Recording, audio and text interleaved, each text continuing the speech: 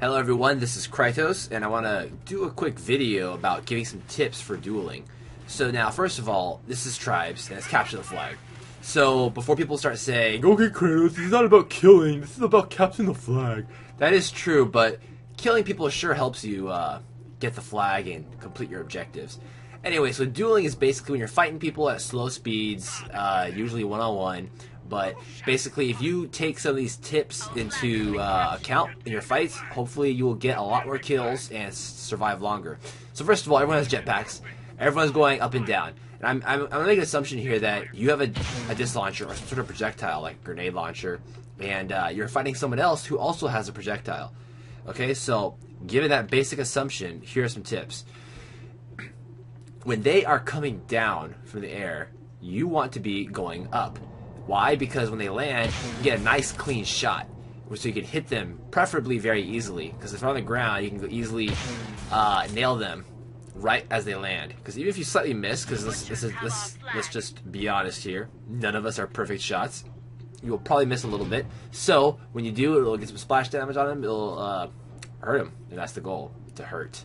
Now, second tip is when you, on the other hand, are coming down. Oh crap, oh here comes a duel. Okay, alright, this is interesting. I did not intend for this, and I am lagging. I actually already have the video recorded of dueling, and this is, here we go, intro to dueling. So, you see, when he's going down, oh crap, that's a grenade. That was pretty good.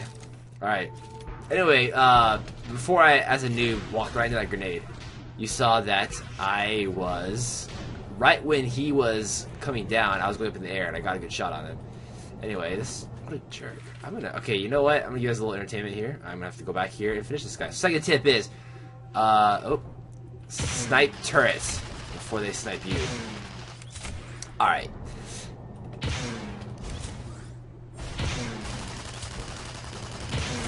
Second tip is, okay, side tip. If you're fighting people with submachine guns, it doesn't matter when you're in the air, because they're not gonna be able to hit you very hard. Okay, anticipate, anticipate, anticipate. Ah. Alright. Grenade to finish. That's my third tip. That's what I was going to say. Okay, there we go. Perfect example of all three. Okay, so what I was saying earlier. Man, that was a good intro. Okay, so, another jerk. Gonna harass me, I'm sure. Alright, so first tip is when they're coming down from the air, you want to be going up to shoot them. Second tip is when you're coming down and they're going up in the air, assuming they have a projectile. Again, submachine gun, not so important. I'll explain why. But when you're going up in the air, when you're going down and they're coming up, what you want to do is you want to land on the downward facing slope away from them. So what do I mean by that? Let's say my enemy is over here somewhere. Let's just say he's over here. Okay, while I'm coming down, I want to be on the downward facing slope away from him. Here's why. Because when he lands, if he's coming down like this, to try to nick me like that, it is so hard to pinpoint something on that kind of slope. So in Tribes, you don't really have trees or rocks for cover. Okay, sometimes you do. There's a tree. I feel like such a tool. Anyway, there's just some trees and rock. Oh, there's both right here. Okay, so they have that kind of cover, but in Tribes, really, the type of tool you want to, the type of terrain for cover you want to use is something like, you know, you're going to be on a downward slope. It makes it very difficult to hit someone. Third tip, save your ammo. Don't waste your shots in general. If someone's in the air and you're in the air too, unless you're pro and you can mid-air them, don't waste your ammo. And if you're a pro and you can mid-air them, you're probably not going to be watching this video anyway.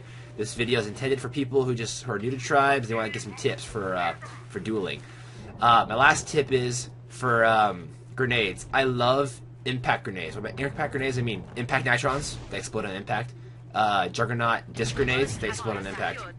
I love those because they're great finishing tools. As you saw in that intro duel, which was not planned at all, but worked out pretty well. I shot him and then threw a grenade right after. That cooldown is extremely quick. Whereas you shoot a grenade, I shoot a disc, you wait, you shoot a disc, wait. It feels like forever and a day. And you'll see what I'm saying. When you shoot and then throw a grenade, it's very quick. Great finisher.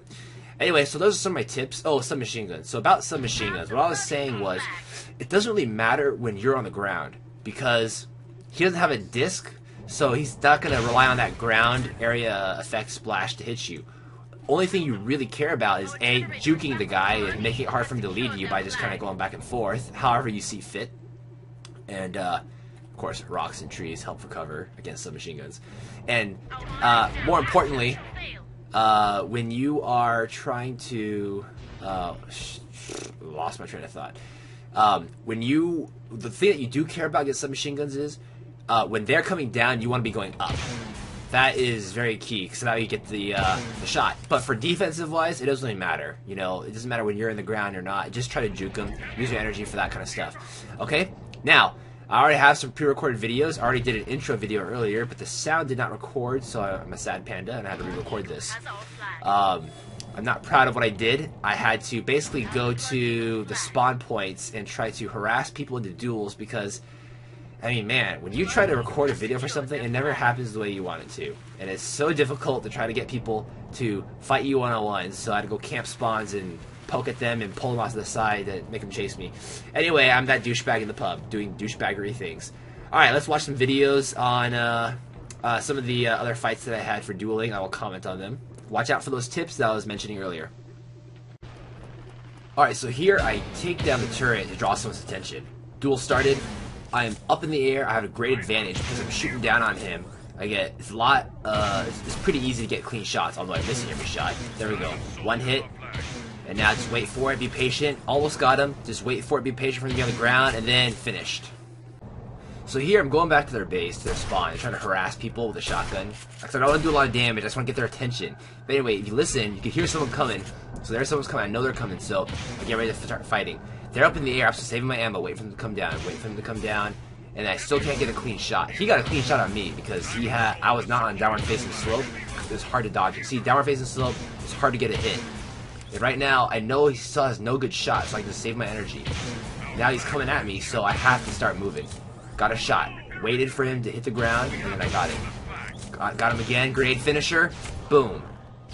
Grenades, these impact enters don't do a lot of damage, but they are great for finishing.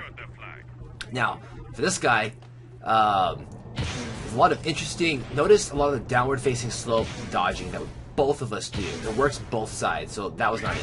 This is it. See, he had a hard time hitting me. Now he switched sides. I had a hard time hitting him. Switched sides again. They're having a hard time hitting each other. And now we do a little dance in the air. We get a couple shots off, and then he's gonna die. I know it. I'm gonna predict the future. But I did not predict that terrible impact nitron. And then, boom. Done.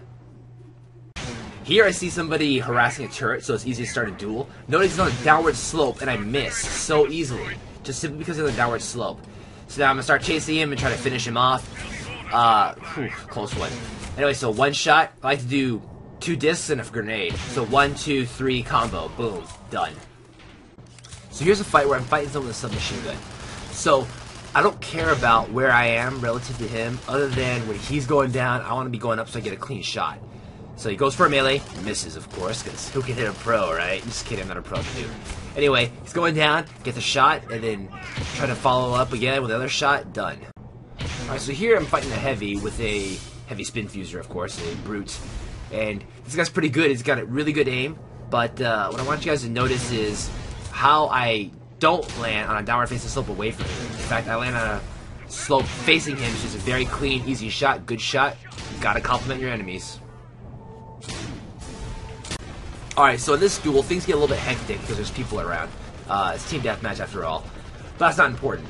What I want you guys to pay attention to is when I connect my shots and when I don't.